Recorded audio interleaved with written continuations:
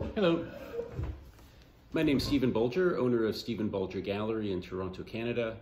A few days ago, I did a little walk through the gallery to commemorate the gallery's 25th anniversary, which was on March 23rd. And the plan is for the foreseeable future to continue making videos to let people out there know what we're doing in here, or at least what I'm doing. My staff is safely at home. I live about a 10-minute walk from here. I thought to begin, it might make sense to talk about my general interest in photography before I go into my specific interests in terms of the people that we represent and exhibit. So, without going into my baby pictures, I can say that photography was a hobby from a pretty young age. I think I was 8 or 9 when I received my first Kodak Instamatic camera, which had those cartridges in the back, and you take the film to the drugstore. I loved the anticipation of waiting to see if the pictures I had taken of family and events turned out as well as I wanted them to have those records of these things that were important to me. By high school, it became a more active hobby that after the summer of grade 9, had a darkroom in the basement, self-taught myself Cibachrome printing, so making color prints from color slides. And that was a refuge for me. I wasn't very happy with my studies in high school, and so there was a lot of creative input and interest that went into the work that I did in this darkroom. I remember an early success was walking out of the house one day, and there was a car parked near our house with this really, terrific blue metallic paint on it. And on the hood of the car was what I can only describe as the largest bird turd I had ever seen in my life.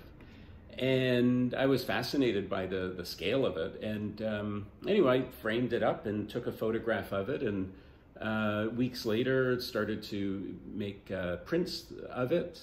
And was happy with the results because it didn't look like what it was. It had transcended itself. And I would present it to friends and family, and people were like, oh, like, is this a comet, or what is this? And and I would tell them, well, no, it's actually a bird turd on the hood of a car. And people were amazed. And I can't tell you the enjoyment that gave me in terms of sort of making something out of nothing, and giving a subjective statement to something that existed out in the real world. And like I said, I transformed it into something, or it transcended itself into something more. And my mom was a painter, so I knew the idea of making things to display. And I started to have high aspirations of wanting to be a photographer. Years earlier, my Aunt Marg had given me a subscription to National Geographic, which I devoured and wanted to take those types of pictures around the world. My Uncle Derm was a radiologist and a very active photographer who had this great darkroom in the basement that was like this room of mystery for me that I would sneak into at family occasions and just sort of look at all the stainless steel and beakers and stuff, and not really knowing exactly what happened in there, but it stayed with me. And anyway, eventually I studied at Ryerson University, a 4-year BA in still photography.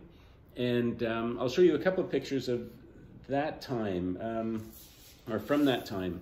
This is one, we were asked to do an assignment about, a day in the life of, and so I decided to take photographs in Coburg, which was a place my parents were from at different times of their life, and where we would spend our summers.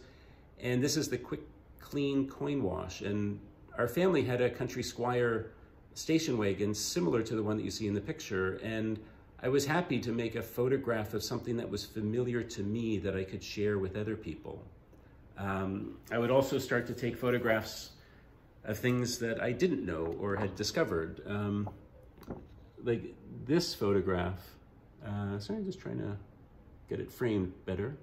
I just love the simplicity of it. I love the color of it, the light, the way it was coming across the face of that humble structure. What you can't see is that red sign, or at least I can't imagine you can read it, but it says reserved parking.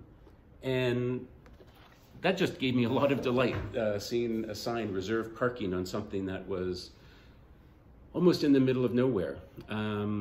Anyway, that was during Ryerson years. That year, in third year, I had Dave Heath as a instructor, and so you would take work for his critique, and he had interesting things to say about the photographs, but before saying too much, he said, I'm sure you're familiar with Wright Morris. And I was like, no, who is Wright Morris? And he said, well, take this book, go to the library. There's this book called The Inhabitants. So it's not really this copy. I ended up buying my own years later.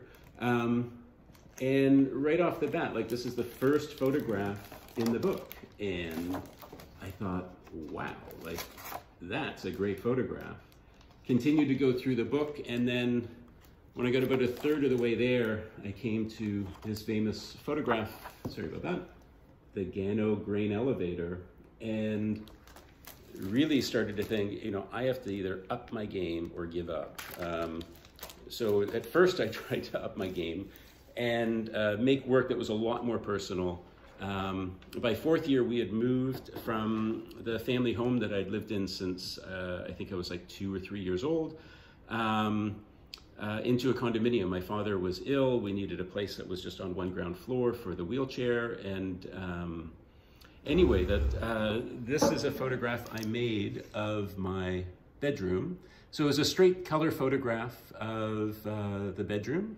And then I would take other photographs in black and white of different details in the room, one there. And I would cut shapes out of the color photograph to insert these other black and white photographs inside. And then I used to add text. So I'll just read what it says at the bottom of this, of the mat here. Anyway, a while ago we moved to Don Mills, although I really don't want to name names.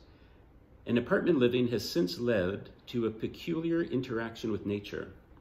To cure myself of house sickness, I bought a tree to brighten up my room. Although it looks healthy and is well cared for, I keep thinking that maybe it feels the same as I about Don Mills. So, brief introduction. We'll be back to you soon with some more thoughts and insights. Thank you.